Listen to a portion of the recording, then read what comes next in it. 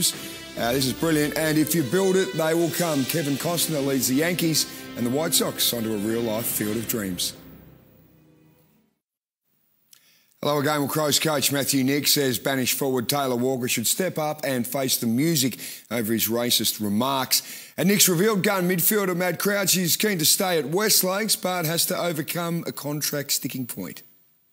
Calls for Walker to face the media over his racist comments have intensified during the past week, and now they're even coming from his coach.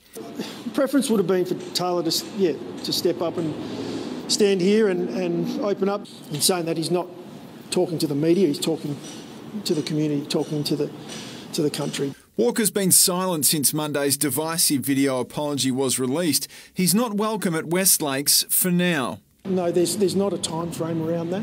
Sooner rather than later, for Taylor to be able to sit down and talk with the group would be a positive.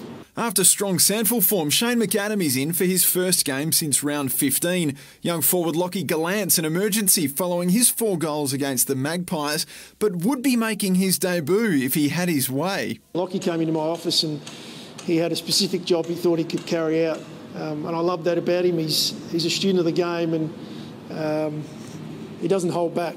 Nix is confident Matt Crouch will be at Westlakes in 2022 and beyond. He's got a short-term deal on the table, meaning the ball is in his court, but there's a sticking point. I really want Matty at the footy club. Look, as far as I'm aware, Matty's keen to stay. He likes the direction we're going in, and again, I don't want to speak for Matt,